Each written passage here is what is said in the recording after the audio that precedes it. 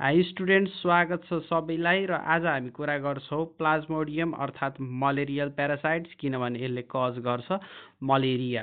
र यो इन्क्लुडेड छ क्लास 11 को सिलेबसमा र एनइबी एक्जाम दिने विद्यार्थीहरूको लागि एकदमै इम्पोर्टेन्ट भइदिन्छ, किनभने 7.5 मार्क्समा यसको असेक्सुअल साइकल अथवा सेक्सुअल साइकल सोधिराखेको छ र सोध्न पनि सक्छ। प्लाज्मोडियमका टोटल 50 स्पिसिसहरू रेकर्डेड छन्, जसमध्ये मात्र 4वटाले कज गर्छ मलेरिया, र ती हुन् प्लाज्मोडियम भाइवेक्स, प्लाज्मोडियम फल्सिफेरम, प्लाज्मोडियम मलेरी र प्लाज्मोडियम ओभेली। र प्लाज्मोडियम फल्सिफेरमले सबभन्दा डेन्जरस मलेरिया कज गर्छ, जुन हामी यो लेक्चरमा डिस्कस गर्दैनौँ। र कुरा गरौँ प्लाज्मोडियमको लाइफ साइकलको बारेमा, र यो हुन्छ डाइजेनेटिक अर्थात् दुईवटा होस्टमा दुईवटा अर्ग्यानिजममा यसको लाइफ साइकल कम्प्लिट हुन्छ, र ती दुईटा होस्टहरू हुन् फिमेल एनाफिलिस मस्किटो र ह्युमन बिङ मान्छे। प्राइमरी होस्ट र definitive host female Anopheles mosquito भइदियो, किनभने यसको सेक्सुअल साइकल कम्प्लिट हुन्छ फिमेल एनाफिलिस मस्किटोको पेटमा, र यसको असेक्सुअल साइकल कम्प्लिट हुन्छ मान्छेको कलेजो र आरबिसीमा।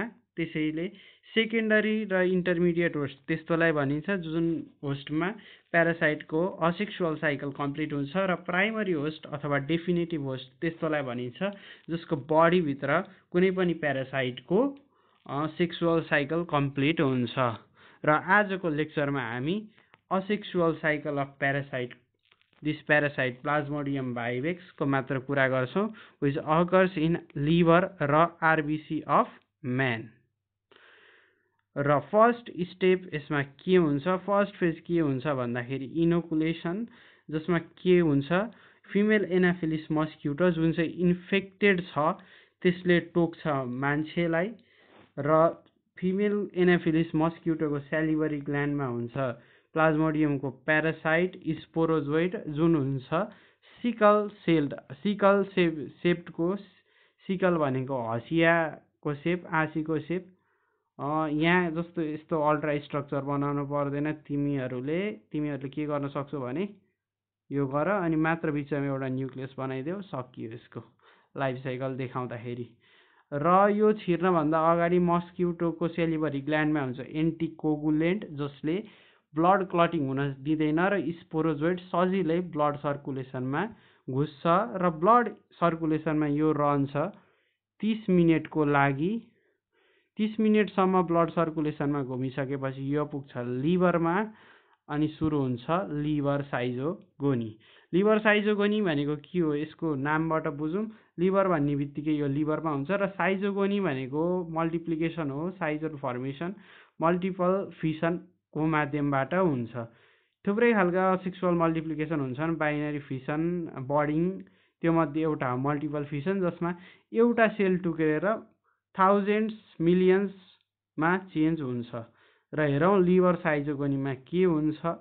लिभर साइजोगोनीमा के हुन्छ, अब 30 मिनटसम्म घुमेको स्पोरोजोइड ब्लड सर्कुलेसनबाट सिधै पुग्छ लिभरमा, र लिभरमा के छ प्यारेन्काइमा सेल्स, र त्यो प्यारेन्काइमा सेल्सलाई यसले खान थाल्छ, अट्याक गर्छ र खान थाल्छ, किनभने त्यसमा हुन्छ ग्लाइकोजन, जुन हो फुड मेटेरियल, र त्यो फुड मेटेरियल खाएर यसले अर्को नयाँ प्यारासाइट बनाउँछ, जसलाई हामी भन्छौँ क्रिप्टोजोइड्स, विच देन कन्भर्ट्स इन्टु क्रिप्टोमेरोजोइड्स, र स्पोरोजोइड्सबाट क्रिप्टोमेरोजोइड्स बन्दासम्मको प्रोसेसलाई हामी भन्छौँ प्री इरेथ्रोसाइटिक फेज। अब के हुन्छ, क्रिप्टोमेरोजोइड्स छिर्छ फेरि लिभरभित्र, र फेरि प्यारेन्काइमा सेल्समा भएको ग्लाइकोजेन खान थाल्छ, र चेन्ज हुन्छ अर्को नयाँ प्यारासाइट, जसको नाम हो मेटाक्रिप्टोजोइड्स, विच अगेन कन्भर्ट्स इन्टु मेटाक्रिप्टोमेरोजोइड्स, र क्रिप्टोमेरोजोइड्सबाट मेटाक्रिप्टोमेरोजोइड्स भन्ने प्रोसेसलाई हामी भनिन्छ एक्जो इरिथ्रोसाइटिक फेज। हेर्न सक्छौ प्री इरिथ्रोसाइटिक साइकलमा स्पोरोजोइड्सबाट बन्छ क्रिप्टोजोइड्स, विच देन कन्भर्ट्स इन्टु क्रिप्टोमेरोजोइड्स, र क्रिप्टोमेरोजोइड्स फेरि छिर्छ एक्जोइरिथ्रोसाइटिक साइकलमा र बनाउँछ मेटाक्रिप्टोजोइड विच अगेन कन्भर्ट्स इन्टु मेटाक्रिप्टोमेरोजोइड्स जसलाई हामी सर्ट फर्ममा एमसिएम भन्छौँ। र मेटाक्रिप्टोमेरोजोइड्स हुन्छ दुई टाइपको, सानोलाई हामी माइक्रो मेटाक्रिप्टोमेरोजोइड्स भन्ने र ठुलोलाई हामी म्याक्रो अथवा मेगा मेटाक्रिप्टोमेरोजोइड्स भन्ने। र यो मध्ये म्याक्रो अथवा मेगा क्रिप्टोजोइड्स जान्छ लिभरमा र सुरु गर्छ लिभर साइजोगोनी, र माइक्रो मेटाक्रिप्टोजोइड्स जान्छ ब्लड स्ट्रिममा। अनि त्यसपछि हामी के भन्छौँ, इन्फेक्सनदेखि जुन दिन प्यारासाइट छिर्यो ह्युमन बडीमा त्योदेखि ब्लड स्ट्रिममा प्यारासाइट देखिनेसम्मको ग्यापलाई हामी भन्यो प्री पेसेन्ट पिरियड। यहाँ हेर्न सक्छ period between infection and experience of parasite in blood. र यतिखेर कुनै पनि मलेरियल सिम्टम देखिन्न किनभने प्री पेसेन्ट पिरियड भनिएको छ। पेसेन्ट भनेको रोगी हुनुभन्दा अगाडिको अवस्था भनेपछि प्री पेसेन्ट, जस्तै तिमीहरूको बोर्ड भन्दा अगाडि प्री बोर्ड हुन्छ भने जस्तो। र period between infection and appearance of parasites of blood, यसलाई एकदम ध्यान देऊ। र यो हुन्छ 8 डेज किनभने यसमा सबैजना झुक्किने गर्छ। त्यो झुक्किने पार्ट अहिले पछि म देखाउनेवाला छु। र 8 डेज सपोज मानौ 34 गते कुनै पनि मान्छेलाई मलेरियाको होस्ट फिमेल एनोफिलिस मस्क्युटोले टोकियो र स्पोरोजोइड छिर्यो उसको बडीमा। त्यसपछि उसको ब्लडमा ती प्यारासाइटहरू 8 दिनपछि देखिन्छन्, अर्थात् वैशाख 8 गते देखिन्छन्। र त्यो 8 दिनको ग्यापलाई हामीले भन्यो प्री पेसेन्ट पिरियड। अब त्यो ब्लड स्ट्रिममा भएको प्यारासाइटहरू छिर्छ आरबिसीमा र सुरु गर्छ इरिथ्रोसाइटिक साइजोगोनी। इरिथ्रोसाइट भनेको आरबिसीको अर्को नाम। आरबिसी भित्र हुने डिभिजनलाई भनियो इरिथ्रोसाइटिक स्काइजोगोनी। र यो यो एमसिएम अर्थात् माइक्रोमेटा क्रिप्टोमेरोजोइड्स छिर्छ आरबिसीमा र आरबिसीको हेमोग्लोबिनलाई खाएको खाइ गर्छ र चेन्ज हुन्छ नयाँ प्यारासाइट जसलाई भनिन्छ हामी ट्रोफोजोइड। ट्रोफो भन्ने बित्तिकै न्युट्रिसन भन्ने अर्थ लाग्छ किनभने ट्रोफोलोजी is the study of nutrition. Traffic level भनेको न्युट्रिसनकै लेभलहरू हो जुन इकोसिस्टममा पढेकै हो तिमीहरूले। र यसमा पनि फिडिङ, ट्रोफो भनेको फिडिङ, जोइड भनेको प्यारासाइट र फिडिङ प्यारासाइटलाई हामी भनियो ट्रोफोजोइड। र हेमोग्लोबिन बनेको हुन्छ दुईटा कम्पोनेन्ट हिम र ग्लोबिन। हिम भनेको आइरन र ग्लोबिन भनेको प्रोटिन। प्रोटिनलाई प्यारासाइटले डाइजेस्ट गर्न सक्छ र कन्भर्ट हुन्छ डिफरेन्ट फर्म अफ ट्रोफोजोइडमा भने प्रोटिनलाई डाइजेस्ट गर्न सक्छ र डिफरेन्ट फर्म अफ ट्रोफोजोइडहरू देखिन्छ। र हेम अर्थात् आइरनलाई यसले खान सक्दैन, डाइजेस्ट गर्न सक्दैन, सो टक्सिक सब्सटेन्स हेमोजोइनमा कन्भर्ट हुन्छ जुन हामी हेर्नेवाला छौँ। र यसलाई अलि जुम गरेर हेरौँ। मेटाक्रिप्टोमेरोजोइड्स छिर्यो आरबिसीमा र ट्रोफोजोइड्सका यी हुन् थुप्रै ट्रोफोजोइडल फर्म्सहरू। के हुन्छ ट्रोफोजोइड, लार्ज राउन्डेड ट्रोफोजोइड भयो यो। र ट्रोफोजोइड चेन्ज हुन्छ अब सिग्नेट रिङ स्टेजमा। सिग्नेट रिङ स्टेजमा के हुन्छ, यो भयो न्युक्लियस धकेलिन्छ पेरिफेरीमा र फर्मेसन हुन्छ भ्याक्युल र देखिन्छ अम्लामा लाउने औँठी जस्तो, त्यसैले यसलाई भनियो सिग्नेट रिङ स्टेज। र यो अझै आरबिसी खाँदैछ खाएको आरबिसीको ग्लोबिन खाएको अनि चेन्ज भएको छ अमिबोइड स्टेजमा किनभने अमिबोइड भनेको इरेगुलर सेप। अमिबाको सेप कस्तो हुन्छ, इरेगुलर, त्यसैले यो स्टेजलाई भनियो अमिबोइड सेप। र अझै आरबिसी खाएको गर्छ र एकदम भिगरस फर्म अर्थात् एकदम ठुलो जाइन्ट फर्ममा चेन्ज हुन्छ र त्यो जाइन्ट फर्मलाई भन्ने हामी साइजोन्ड, जुनमा हुन्छ मल्टिपल फिसन र मल्टिपल फिसन भएर millions of parasites inside RBC देखिन्छ र ती आरबिसी अब भइदिन्छ मेरोजोइड्स। यहाँ हेर त मेटाक्रिप्टोमेरोजोइड्स चेन्ज भइदियो मेरोजोइड्स आफ्टर अन्डरगोइङ इरिथ्रोसाइटिक साइजोगोनी। र यतिखेरै यसको पेरिफेरीमा देखिन्छ ब्ल्याक कलरका साना थोप्लाहरू जसलाई हामी नाम दिन्छौँ स्कफ्नर्स डट अर्थात् सफ्नर्स डट। र यसभित्र येल्लो कलरको टक्सिक पिगमेन्टको अघि जुन कुरा गरेको थिएँ त्यसलाई हामी भनियो हेमोजोइन। र अब के हुन्छ, भित्र डिभाइड भएको भइ छ र आरबिसी हुन्छ रप्चर भनेको फुट्नु। आरबिसीको मेम्ब्रेन फुटेर यी प्यारासाइटहरू बाहिर निस्किन्छ अलोइङ विथ हेमोजोइन जुन हो yellow toxic substances which causes malaria. र येल्लो टक्सिक सब्सटेन्स ब्लड स्ट्रिममा भएपछि मलेरिया भएको बुझिन्छ र मलेरियल सिम्टम्सहरू देखिन थाल्छ र स्किनको येल्लो पिगमेन्टेसन हुन्छ। र यो हेमोजोइन निस्केर ज्वरो आउनभन्दा कति दिन अगाडि त्यो स्पोरोजोइट ह्युमनको ब्लडमा छिर्यो त्यो टाइमको ग्यापलाई हामी भन्छौँ इन्क्युबेसन पिरियड जुन हुन्छ त्यो टाइमलाई भन्यो हामीले इन्क्युबेसन पिरियड जुन हुन्छ 40 डेज। र मलेरियल सिम्टम्सहरू देखिन थाल्छ। के हुन्छ मलेरियामा भने रातिमा ज्वरो आउँछ, सँगसँगै बिरामी काम छ र उसको स्किन हुन्छ येल्लो कलरको र यसले गर्दाखेरि मलेरियालाई हामीले भनियो येल्लो फिभर। र यो पिरियड हुन्छ 14 days in case of Plasmodium भाइभेक्स। र मेरो विद्यार्थी कहाँ झुक्किन्छ भन्दा इन्क्युबेसन पिरियड र प्री पेसेन्ट पिरियडको बिचमा। यो भनेको बिरामी हुनुभन्दा अगाडिको पिरियड प्री पेसेन्ट पिरियड भनियो। र त्यतिखेर के हुन्छ, मेटाक्रिप्टोजोइड्स देखिन्छ ब्लडमा है, मेटाक्रिप्टोमिरोजोइड्स देखिन्छ ब्लडमा भने यतिखेर के देखिन्छ भन्दा मिरोजोइड्स देखिन्छ। किनभने इरिथ्रोसाइटिक साइजोगोनीबाट प्यारासाइटको नाम हो मिरोजोइड्स। र के भनौँ भन्दाखेरि अबको स्टेप भनेको यो चाहिँ असेक्सुअल साइकल भने पनि ह्युमन बडीमा हुने सेक्सुअल साइकल चाहिँ यो मात्र हो जुन हो फोर्थ फेज हाम्रो फर्मेसन अफ ग्यामेटोसाइट्स। ग्यामेटोसाइट्स भनेको ग्यामेट फर्मिङ सेल्स जुन दुई प्रकारको हुन्छ, सानो र ठुलो। सानोलाई भनियो माइक्रोग्यामेटोसाइट र ठुलोलाई भनियो म्याक्रोग्यामेटोसाइट। माइक्रोग्यामेटोसाइटलाई मेल ग्यामेटोसाइट पनि भनिन्छ किनभने यो पछि फिमेल एनाफिलिस मस्क्युटो फार्मको पेटमा गएर मेल ग्यामेट बन्नेवाला छ। र यो म्याक्रोग्यामेटोसाइट फिमेल ग्यामेट बन्नेवाला छ। र यो हुन्छ ठुलो अनि नन मोटाइल, यो हुन्छ सानो अनि मोटाइल भनेको एकदम एक्टिभ मुभमेन्ट गर्न सक्नेलाई हामी मोटाइल भनियो। र नन मोटाइल भनेको मुभमेन्ट गर्न नसक्ने। यसको साइटोप्लाज्म छ क्लियर किनभने यसमा कुनै पनि रिजर्भ फुड मटेरियल छैन।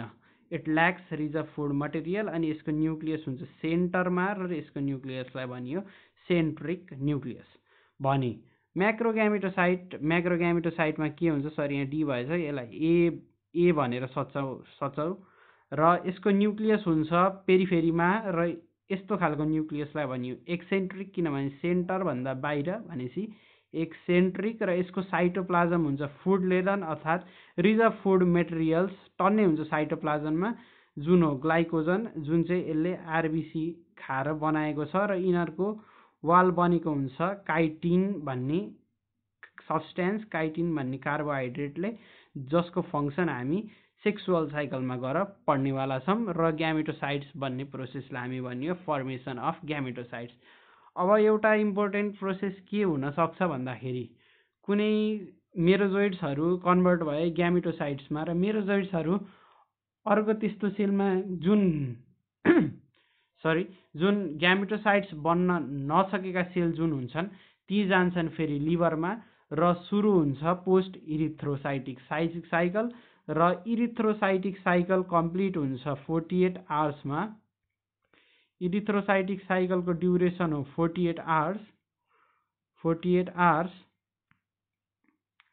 भनेको दुई दिनमा यो कम्प्लिट हुन्छ, 4-5 चोटि हुन्छ।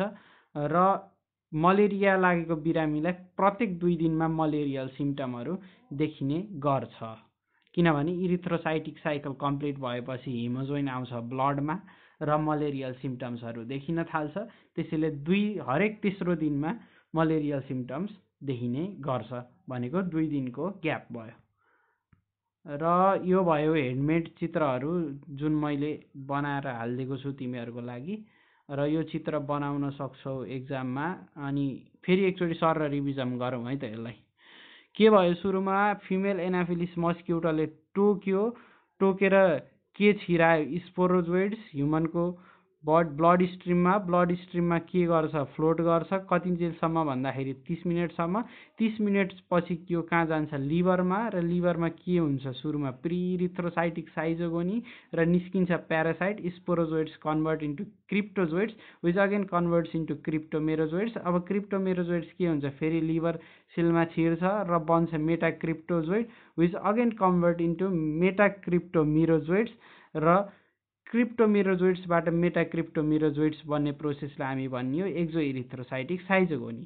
र मेटाक्रिप्टोमिरोजोइड्स हुन्छ दुई टाइप्सको, सानोलाई भन्ने माइक्रोमेटाक्रिप्टोमिरोजोइड्स माइक्रो एमसिएम र ठुलोलाई भन्ने म्याक्रो अर मेगा एमसिएम, जुन चाहिँ ब्लड स्ट्रिममा जान्छ र त्यतिखेरसम्मको पिरियडलाई हामी भनियो प्री पेसेन्ट पिरियड। अबको प्रोसेस हुन्छ आरबिसीमा माइक्रोमेटाक्रिप्टोमेरोजोइड्स छिर्छ आरबिसीमा र सुरु गर्छ इरिथ्रोसाइटिक साइजोगोनी, जसमा के हुन्छ, आरबिसीको हेमोग्लोबिनलाई खान्छ कसले, त्यही मेटाक्रिप्टोमेरोजोइड्सले, र कन्भर्ट हुन्छ केमा, ट्रोफोजोइटमा। ट्रोफोजोइटका डिफ्रेन्ट फर्महरू के हुन्छ, पहिलो सिग्नेट रिङ स्टेज, जसमा के हुन्छ, भ्याकल बन्छ, न्युक्लियस जान्छ पेरिफेरीमा, देखिन्छ औँठी जस्तो, र भनियो सिग्नेट रिङ स्टेज, जुन कन्भर्ट हुन्छ इरेगुलर सेप अमिबा जस्तो अमिबोइडल सेप्समा र इन्लार्ज भएर बन्छ साइजोन्ट, र त्यतिखेर यसको पेरिफेरीमा देखिन्छ डट डट डट डट कालो खालका डट, जसलाई भनिन्छ स्कफ्नर्स ग्रानुअल्स अर स्कफ्नर्स डट अर सफ्नर्स डट, र जसको फङ्सन के हो आजसम्म थाहा पाएको छैन। यसको यो कसरी बन्छ भन्ने कुरा आजसम्म डिस्कभर भएको छैन, र यो युज हुन्छ जस्ट टु डायग्नोस मलेरिया। र एट द सेम टाइम के हुन्छ भन्दाखेरि यसमा आरबिसीमा हुन्छ पिगमेन्ट हेमोग्लोबिन, जसले आरबिसीलाई रातो बनाउँछ, त्यो हेमोग्लोबिन खान्छ प्यारासाइटले, र हेमोग्लोबिनमा हुन्छ हेम, जुन हो iron which can not be digested, अनि त्यस्तै ग्लोबिन भनेको protein which can be digested. Protein digest भएर डिफ्रेन्ट खालका ट्रोफोजोइडल स्टेजहरू देखिन्छन्, र आइरन चाहिँ डाइजेस्ट हुन नसकेर बन्छ हेमोजोइन भन्ने येल्लो पिगमेन्टमा, र यसले कज गराउँछ मलेरिया। अब साइजोन्ड हुन्छ मल्टिप्लिकेसन, साइजोन्ड मल्टिप्लिकेसन भएर बन्छ थुप्रै खालका प्यारासाइट्स, जसको नाम मेरोजोइड्स, र मेटाक्रिप्टोमेरोजोइड्स इरिथ्रोसाइटिक साइजोगोनी भएर बन्छ मिरोजोइड्स, त्यसैले इरिथ्रोसाइटिक साइजोगोनीलाई मिरोगोनी पनि भनियो। अब र इरिथ्रोसाइटिक साइजोगोनी हुन्छ 48 आवर्समा, र हरेक 2 दिनमा मलेरियल सिम्टम्स देखिन्छ, र हरेक 2 दिनमा ज्वरो आउँछ इन केस अफ मलेरिया। र यो मेरोजोइड्स जुन इरिथ्रोसाइटिक साइजोगोनीबाट पास भइसकेको छ, र यो कन्भर्ट हुन्छ दुई प्रकारका ग्यामेटोसाइट, मेल ग्यामेटोसाइट, फिमेल ग्यामेटोसाइट्स। फिमेल ग्यामेटोसाइट्सको साइटोप्लाज्ममा हुन्छ रिजर्भ फुड मेटेरियल भने यसकोमा हुन्छ मेल ग्यामेटोसाइट्समा हुन्छ क्लियर साइटोप्लाज्म र न्युक्लियस हुन्छ सेन्टरमा, भने फिमेल ग्यामेटोसाइटमा फुड लेडन हुन्छ, फुडहरू हुन्छ रिजर्भ फुड मटेरियल्स, र यसको न्युक्लियस हुन्छ पेरिफेरीमा, र यो डेभलप हुन सक्दैन ह्युमनमा, किनभने ह्युमनको टेम्परेचर हो 37 डिग्री सेल्सियस, र मस्क्युटोले बाइट गरेर ग्यामेटोसाइट्स नटिप्दासम्म यसको डेभलपमेन्ट चाहिँ हुँदैन, र मेल ग्यामेटोसाइट्ससम्मै यसको लाइफ साइकल चाहिँ ह्युमनमा सकिन्छ। And this is all about life cycle of Plasmodium in human. र याद राख्नु, यसलाई सिधै असेक्सुअल साइकल लेख भनेर मात्र नसोध्न नि सक्छ। Describe the asexual cycle of Plasmodium बाइवेक्स एउटा यो भयो, र यसलाई अर्को प्याटर्नमा कसरी सोध्दैला त, describe the life cycle of Plasmodium inside human being भनेर सोध्छ, र त्यतिखेर यही साइकल डिस्क्राइब गर्न पर्यो। र last but not the list के भनेर सोध्न सक्छ, describe the life cycle of Plasmodium in case of secondary host अथवा इन्टरमिडिएट होस्ट। त्यो भन्दाखेरि ह्युमन बिङ बुझ्नुपर्छ, बुझेन भने तिमीहरूलाई नै घाटा हो, 7.5 मार्क्स चौपट हुन्छ। र यति भन्दै आजको असेक्सुअल साइकलको लेक्चर यहीँ समाप्त भएको घोषणा गर्दछु, र अर्को लेक्चरमा हामी डिस्कस गर्नेछौँ अर्को लङ क्वेसन 7.5 मार्क्सको, जुन हुनेछ sexual cycle of Plasmodium. This much for today. Stay tune, stay safe. Jay corona, Jay Nepal. Thank you.